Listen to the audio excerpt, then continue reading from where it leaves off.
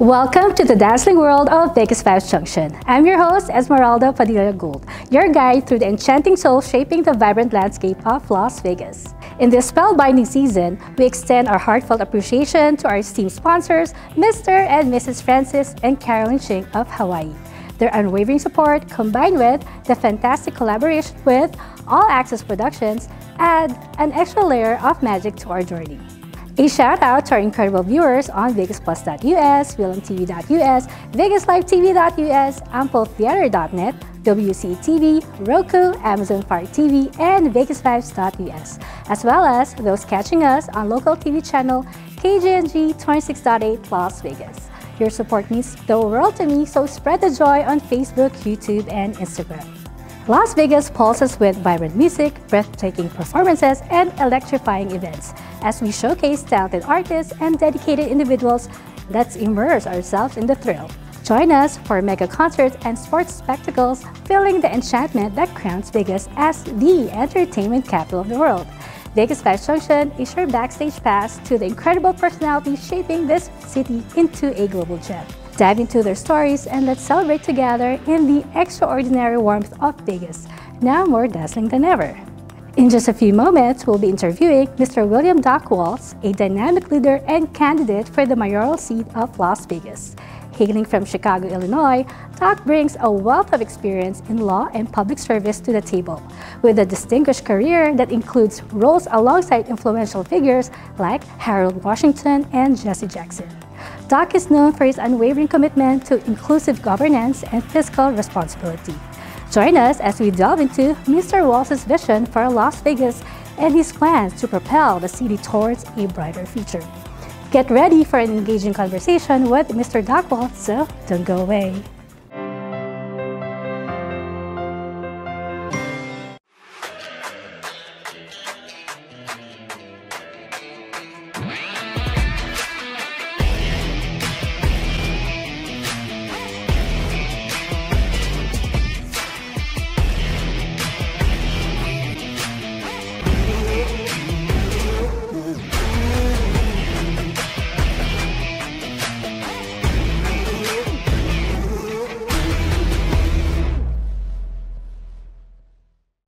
Medical Equipment provides top-notch quality medical supply equipment. Whether to rent or buy, Pure Medical Equipment and Supplies has it all. Pure Medical Equipment is committed to serve and give back to Southern Nevada. We deliver medical supplies and rentals to your door.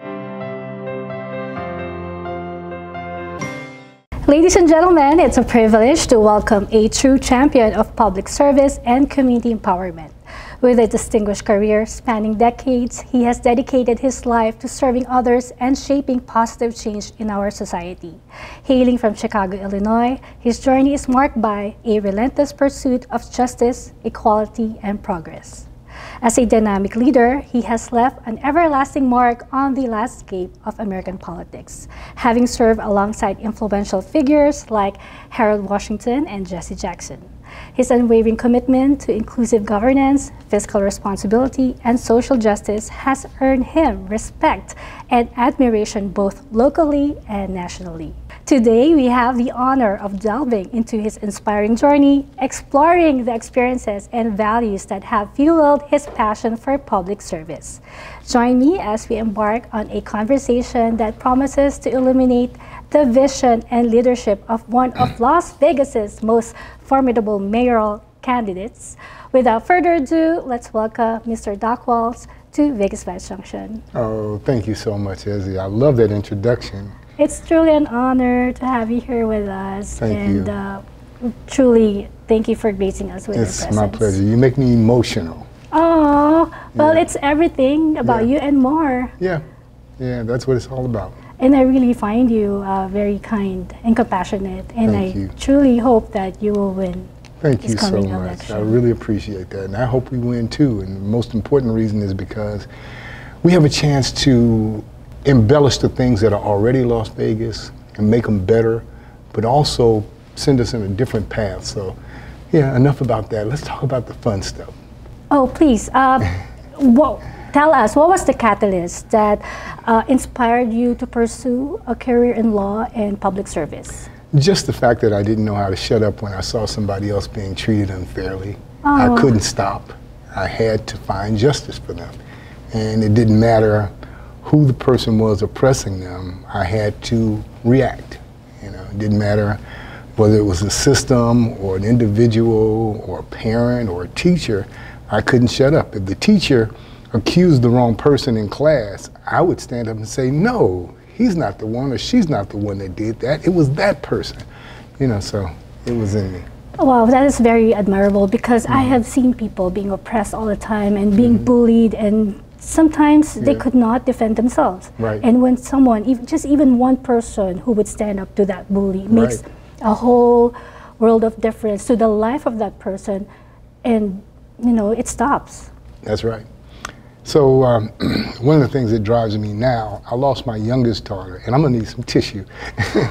I'm sorry. I lost my youngest daughter. She had 2 master's degrees, and she was getting her doctoral degree in education. So she was studying in Brazil, and she caught bacterial meningitis and passed. And she was a go-getter. She was the mini-me, the political me.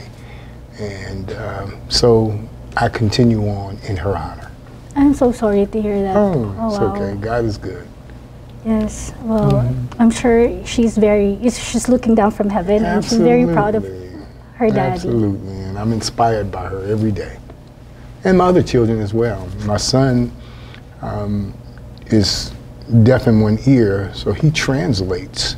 He had the pleasure of translating the Star Spangled Banner at the Chicago Bears game just a few weeks ago. So that was seen on national TV. Translate meaning he sang? No, he actually does the signing of it, but he does it in a very the signing. musical, Oh, that's what I meant. musical and melodic way. So they honored him with that opportunity. And then my other daughter is a mother and a grandmother, and she's just a barn burner. You know, she's into human resources and helping people. So it's in the blood. Wow. And then I have 5 sisters and 1 brother and another brother whom we adopted basically because he lived in our neighborhood. We lived in an all-white neighborhood when we first moved in 1966, and it wasn't a friendly neighborhood, but he was friendly. And we just became the best of friends, so he's like a brother. And my mother just turned 87, which is a blessing. So we were all together in Chicago for her birthday party. That's so, amazing. Yeah. How do they feel about you running for mayor of Las Oh, they Vegas? love it. They've always supported me, and they know it's my passion to try to help other people. So that's what I do. Please, can you share a memorable experience or lesson from your time working alongside influential figures like Harold Washington and Jesse Jackson? Oh yeah, working with Harold Washington was a blast. I just, you know, felt a need to get involved as soon as he announced. I was in my 2nd year of law school. So I took a leave of absence from law school at the end of that semester, and I organized the Lawyers Committee for Harold Washington, served as president of law students for him, and served as his assistant scheduler. And then I became his direct assistant. In that capacity, I had the pleasure of traveling with him locally, nationally, and internationally. We went some of everywhere, and people loved him. And they would say 2 things. They say, there's Harold, and then they'd say, Chicago, rat-tat-tat-tat-tat. So we knew we had to change that image. And we did. We made Chicago the city that works. So the most important thing that I remember about Harold was he taught me never take yourself too seriously. And so I don't take myself seriously. I'm thankful for every minute that I have and every opportunity to serve. One of the things we do, for example, is on Tuesdays, at 204 Master by the courtyard, we feed 400 to 500 people every Tuesday. And the thing for me is I get to hand them their food, which is packed by the ladies and gentlemen with love, and I get to tell them, I love you. Love to me means I care about you. I'm wanting your well-being, your justice, your value, your mercy, your goodness, and your grace. So I love everybody. Now that doesn't mean that I like everybody, but I love everybody. So it's a pleasure to be able to serve them. And then on Saturdays, we go down in the tunnel with Shine a Light, and we try to get those hardcore drug addicted persons out of the tunnels and get them into treatment at Crossroads. They can stay there for 6 months, and they can leave if they want to leave. They're not held prisoner. And if they stay through the program, they can then go to the next level. So I enjoy that. Very commendable. I love that you are a humanitarian heart and your mission is to serve. Yeah, so yesterday I was telling you earlier off camera, at 5 o'clock in the morning, we were out counting the homeless. We were doing a census. I volunteered for that. So it was fun. I mean, we got a chance to talk to them again, get a chance to tell them, I love you. And that's important. And some of them say, I haven't heard that since my mother died. But we have to hear that. We're human beings. We all want love. I think at the end of the day, it's what really matters. Mm-hmm. And it makes a whole lot of difference when someone feels loved. Yeah, it gets you through your day. You can be having a rough day, and then all of a sudden, someone you love gives you a hug. It empowers you. Especially someone who is homeless. Who That's doesn't right. have That's right. And it's contagious because then they learn to say to one another, I love you. Because it felt good for them to hear it, so they want to make someone else feel good. And that's what it's all about at the end of the day, making other people feel good. Well, thank you for being a good example to them. Thank you. And showing them how it should be. Thank you. I appreciate that. How has your background in law shaped your approach to governance and leadership? You know, one thing it teaches me is to study hard. I went to IIT, Illinois Institute of Technology, Chicago, Kent College of Law. And I was the only black in my section out of 90 students. It's a Jewish law school. There was another section that also had 90 students, and we had 6 blacks in that section, but I was the only black in my section. So I was isolated in a sense, but that made me study hard because law is a study that uses a Socratic method, but it's also a study where it's a surprise. You don't know when the professor is going to call on you to recite the case, so you have to be ready and you have to be prepared to establish a position and defend that position even against the entire class. So I did really well with that. And then in the moot court competition, it's a competition between freshmen and sophomores in law schools. And so you go and you argue a case just as if it were a real case in a courtroom. And I finished 3rd in that competition out of all the students who were freshmen and sophomore. But Professor Brill recognized me at the banquet, and he says if he weren't black, he would have won it all. So racism is a factor, and that's something that I've always dealt with, but I don't let it hinder me. I don't get hung up on it because personally, I don't really see race. It doesn't matter to me what color a person is. It's just a color of skin. Yes, that's all it is, because at the end of the day, we're all the same. Yes, we're all children of God. We're all God's children, made in His image. And that's what excites me. I tell people all the time, I wish I'd been called to preach, but I wasn't. I was called to do just this. And I don't believe that I get a day off. I don't believe that I can ignore other people's problems and just go off, you know, into an island in my mind or in the physical sense. I believe that that's what we call to do. In the olden days, the prehistoric days, you had to hunt to eat every day. You didn't have a day off. Every day of your life, you had to hunt. And you have to serve. You have mentioned, what do you think is your God's calling? What do I think? And my vocation is to fight for people who can't fight for themselves. And I don't mind. I love it. I'm thankful. I want to empower them. I want to end homelessness. That's important to me. And there are solutions. People think that all homeless people are the same, that they've wasted their lives and thrown their lives away. No. Some of them might have made bad choices, but many of them were forced out of their home for various reasons, no fault of their own. Sometimes a landlord just said, I'm not going to renew your lease because I'm going to sell this property. I have a family member that wants to live here. And they were forced out, might not have had sufficient credit or sufficient income to get another place, so they're sofa surfing. But they're responsible human beings who are trying to fulfill their life's goal. So we can't ignore them. So we got layers of homelessness, and that's what I try to teach. There wasn't always a homeless problem. We now have a burgeoning homeless problem, not just here in Las Vegas, but in America. Many more people that need to be homeless are homeless, and if we'd all do just a little bit more, fewer people would suffer. Why do you have soft spot for them?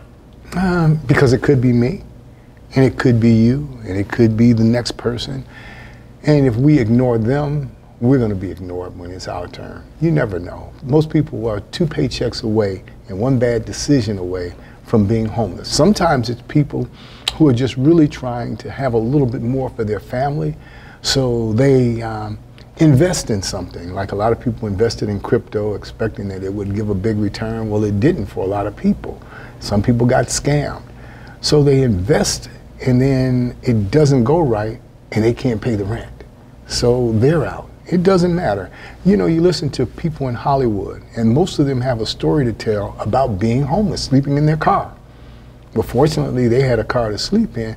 But that's what happens when you follow your dreams. You take a chance. But we have to also reward people who follow their dreams and give them the support they need to make certain that they don't fall off the cliff. And our homeless people have fallen off the cliff, but it's primarily because we focus in Las Vegas on service rather than on providing actual stable housing. And there is a way to do that. The money is available. We just have to adequately pursue it. I really hope that homelessness will eventually be gone and we can help all these people. Yeah, because there was a time when we didn't have it. People think that, oh, it's just, you know, part of the furniture in the house. No, it's not.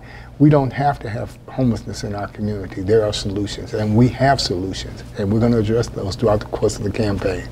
That's amazing. Thank you. As a candidate for mayor, how do you plan to leverage your experiences and expertise to address the challenges facing Las Vegas, like homelessness? Oh, that's very good. And homelessness is one of those things when we get people to understand homelessness, just like people rescue dogs, people will get engaged because people care. They just want to know that they're not wasting their time on an entity or a body that also doesn't care. They want people to meet them halfway. So we're going to help people to do that through the culture of understanding. The other things that we want to do is we want to make certain that we keep the casinos and keep them lively and active and continuing to grow, but we also want to transition Las Vegas from just an international tourist destination into a safe and secure world-class city that is carefully designed to ensure the prosperity of every single resident and leave no one behind. We have the resources to do that. So what does that mean? Yes, we want our casinos to do really well. We want dining, and we also want to make certain we continue to have entertainment. We have the best in the world. This is Las Vegas, and people come here for that. But now you can gamble most anywhere. So there are fewer people coming to Las Vegas, even though there's a whole new group of people coming, but some of the people who used to come don't come anymore. If those people would come, we would be overrun all the time. But you can't just rely on that, and the pandemic showed us that. You also have to have another economy. So you have to diversify your economy. That means you have to have multinational corporations that are doing business here and developing products, goods, services, resources, and tools, and putting those things into the stream of the national and global economy and bringing new money, jobs, and opportunity back to Las Vegas. You see, the production goes on no matter what the pandemic. And there will be another pandemic, chances are. So we have to prepare for that. So I want to make certain that we have a very balanced economy. On a lighter note, yes, I've heard about Bernie Mac. Yes, he was one of my classmates in high school, and he drugged me into comedy, kicking and screaming, because I'm pretty good at helping people manage their careers and manage their businesses. I have a reputation for that. So Bernie Mac, his name is Bernard McCullough. He was my friend when we were 14, and he wasn't funny back then. He loved to play basketball and play baseball. Who's funnier, you or him? He was probably funnier, but he didn't show it. You know, he wasn't the class clown. He was methodical, and he was a very interesting person because he thought deep. Doc, why do you believe you should be the next mayor of Las Vegas? Because I'm the only candidate for mayor who will keep Las Vegas' promise. That's a commitment to public safety, public education, affordable housing, senior care, full employment, balanced economic development, equal access for the disabled, and when all fails, marshaling charity. And charity is nothing more than the act of giving unselfishly to those in need and expecting absolutely nothing in return. I have been trained by the best. I'm competent, I'm knowledgeable, I'm experienced, and I'm fully conversant with the functions, operations, and inner workings of municipal government. There isn't a candidate in the race who can hold a candle to me when it comes to policy and administrative decision making. I'm a leader, and I've had the pleasure of helping people through storms. Las Vegas is at that point now where we need to prepare for the future. We need to look at what Las Vegas is going to look like in the next 15 years, and I can set us on that path. I can tax less and provide more safety and services. I can diversify our economy while operating with integrity. And most importantly, I'll speak truth to power and tone down the divisive rhetoric and end the separation of the parties. I have that ability, so I think that's what I'm called to do. And more importantly, you have the heart to serve. Yeah, that matters too. Mr. Doc Walls, the floor is yours. Please address all our viewers. What would you like to convey? Yeah, I'd like to thank everyone for all the things that they do to help other people. It doesn't matter if it's structured or unstructured. Those spontaneous acts of kindness reverberate, and other people then pay it forward. So we have to continue to do that. And if there's anything that I could ask anybody to do is be mindful of that. See, we can't police our way into safety. We have to develop a culture where people respect people and property. And when we teach our children that, and when we begin to do that, we'll be a much better society as a result. Most importantly, we'll be a safer society. So when I talk about helping the homeless, it's not just altruistic. Part of it is selfish, because I know that we're only as strong as our most vulnerable resident. We're only as safe as that person, because vulnerable people have the potential to do catastrophic things. So we want to make everybody viable to improve the safety of Las Vegas. As we wrap up our conversation with Mr. Doc Walls, I'm reminded of the power of vision, determination, and community.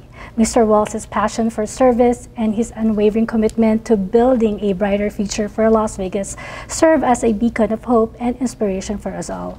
Remember, change starts with each and every one of us. Let's harness the energy and momentum generated by today's discussion to drive positive change in our city and beyond. Together, we have the power to shape a future filled with possibility, opportunity, and prosperity for all. We thank you, Mr. Doc Walls, for sharing your insights, your passion, and your vision with us today. To our viewers, thank you for tuning in to VegasVibes Junction. Remember to stay informed and engaged in the upcoming mayoral election, as it's our collective voices that shape the future of our city. Let's continue to dream big, work hard, and strive for excellence in everything we do. With unity, determination, and unwavering resolve, there's no limit to what we can achieve. Until next time, keep dreaming, keep believing, and keep striving for a better tomorrow. Together, we can make it happen. Until next time, God bless everyone.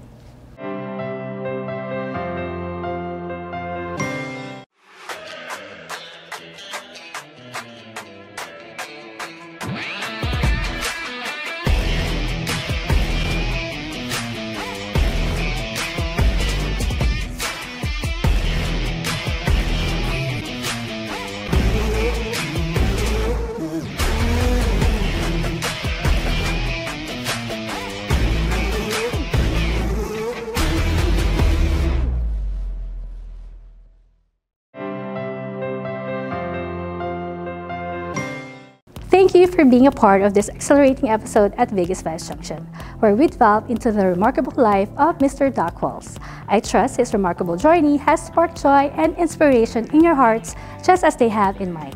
Save the date and don't miss the next chapter on VegasVibes Junction channel next week for another unforgettable story. Las Vegas, beyond its iconic strip and the lively Fremont Street experience, is a haven for authentic individuals, musicians, entertainers, and those enchanted by the world of pageantry. If you're one of these exceptional people shaping Las Vegas into a global phenomenon, I would like to hear your inspiring story. Connect with me via email at vegasvibesjunction@gmail.com, and let's showcase your narrative here on VegasVibes Junction, whether in our studios or through an exhilarating online Zoom interview. Before saying farewell, immense gratitude to our fabulous board of sponsor, Fontaine, nestled at the forum shops of Caesar's Palace. Fontaine awaits to fulfill their fashion desires, offering impeccable style, radiating sophistication. To explore their stunning collections, contact Ms. Anna Billings at 702-733-6205. Fontaine welcomes you to our world of extraordinary fashion. And now, let's immerse ourselves in my favorite segment, the Vegas Vibes Closet. Discover a delightful array of health and beauty products personally endorsed by me. This week, I'm excited to unveil a special addition to the VegasVibes Junction brand, the VegasVibes Cosmetics. With a stunning array of lipstick in various shades, VegasVibes Cosmetics enhances your natural beauty and empowers your inner glam. Each lipstick is meticulously crafted for exceptional color payoff, long-lasting wear, and a luxurious feel. Whether you desire a bold red for a night out or a subtle nude for everyday elegance, VegasVibes Cosmetics has the perfect shade for your unique style. Stay tuned for updates and exclusive offers on VegasVibes Cosmetics. Elevate your beauty game with our fabulous lipsticks, embracing the spirit and glamour of Las Vegas. Remember to follow VegasVibes Junction on Facebook, YouTube, and Instagram for the latest updates, announcements, and behind-the-scenes moments. Visit vegasvibes.us for more information and exciting content. Join our vibrant community and become a part of the VegasVibes Junction experience. Carry to the bounds as we embark on this thrilling episode of VegasVibes Junction, made possible by the generous sponsorship of Mr. and Mrs. Francis and Carolyn Ching from Hawaii. A heartfelt appreciation extends to our collaborator, All Access Productions, for imparting a unique essence to our journey. Thank you for being a part of this unforgettable experience. Stay tuned for more captivating interviews and stories showcasing the vibrant heartbeat of Las Vegas. Until next time, stay fabulous and keep spreading those Vegas vibes. I'm Esmeralda Padilla-Gould. Thank you for watching. Mwah!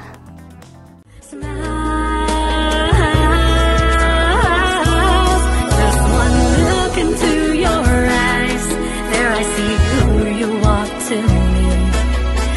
Your love so special, your kiss so sweet, only your smile can complete. Now that I stand next to you, glad I was there to reassure you.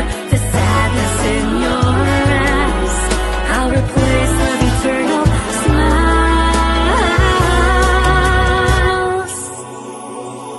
So now I can't resist holding on to commit, inspired to love you and keep you smile until the end of